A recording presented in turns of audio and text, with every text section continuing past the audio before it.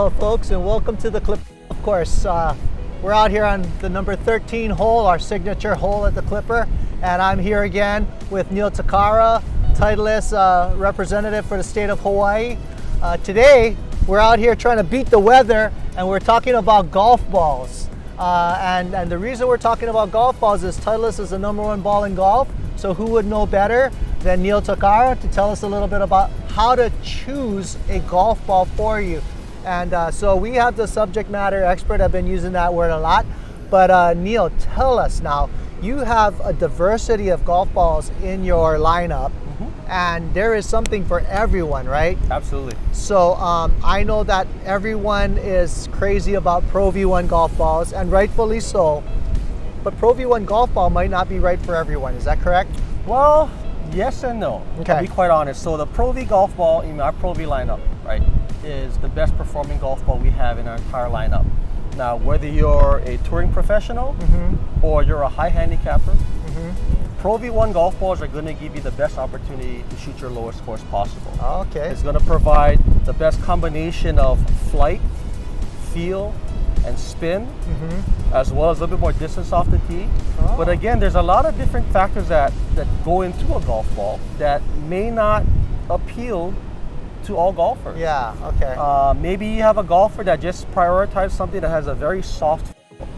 Now, the Pro V golf ball is soft, but we do make softer golf balls in our lineup. Okay. Golf balls like the Tour Soft, the AVX, our Velocity, our True Feel golf balls. Yeah. Every golf balls have slightly different characteristics. Okay. And it's not like, hey, it's always a bad choice. The reason why we don't make just one golf ball is because people have different preferences. Yeah. You know, for example, our Velocity golf ball, which is our distance golf ball, it's a lower spinning golf ball, but it's available in multiple colors. Yes. Okay? Maybe a person wants to play a matte green golf ball, or matte orange golf ball, and that's what they enjoy doing. That's what they like to do when they play golf. On the flip side, you may have a scratch golfer that prioritizes the highest performing golf ball we have, and that would be either your Pro V or your Pro VX. Right. Okay. Right. One of the questions that always comes up is a lot of people always ask, what's the difference between a Pro V and a Pro VX? Yeah. And again, both golf balls, highest performing golf ball we have in our lineup, but the Pro V is going to feel a little bit softer than the Pro VX. From a flight perspective, it's going to fly a little bit lower than the Pro VX.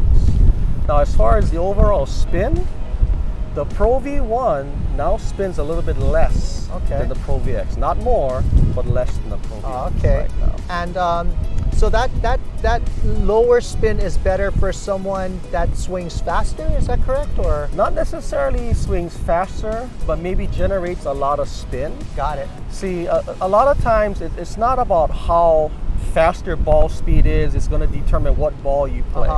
It all depends on what that golfer prioritizes. Like, again, with the Pro V1 having a little bit lower ball flight, even if you're not a very high-speed ball player, but you want to flight your ball down a little bit, the Pro V1 might be suited for it. Got it. So there's more to it than just swing speed. Absolutely, yeah.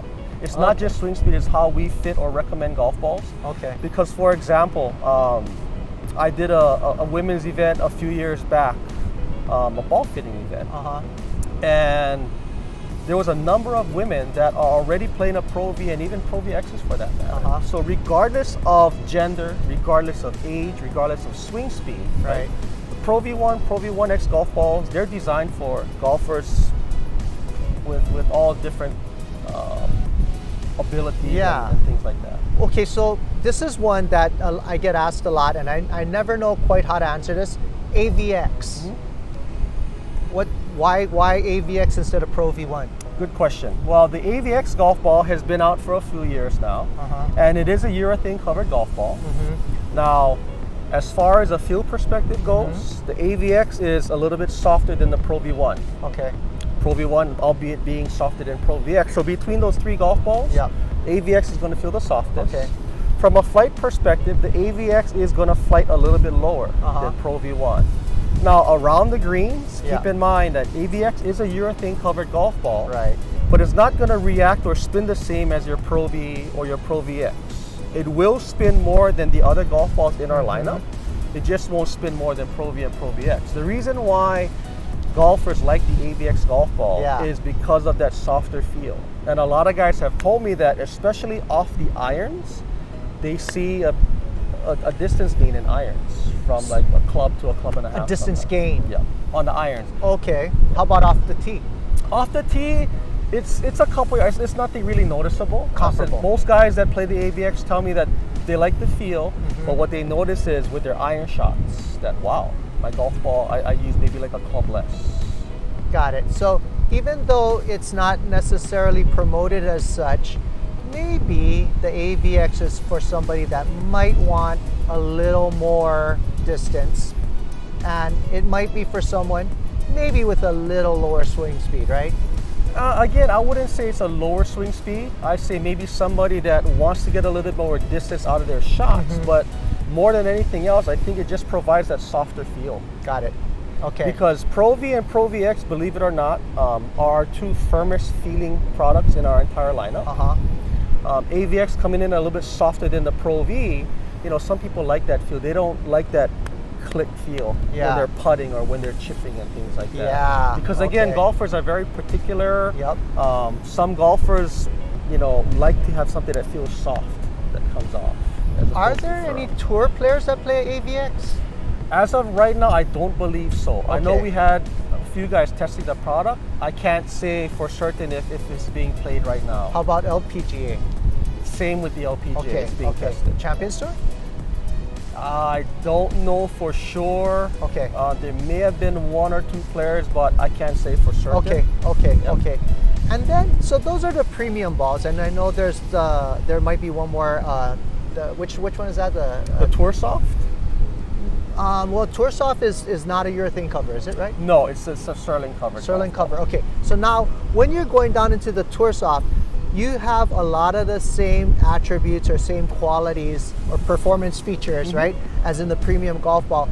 But I think that is probably more of a price point golf ball for someone that wants some performance features as well. Is that correct?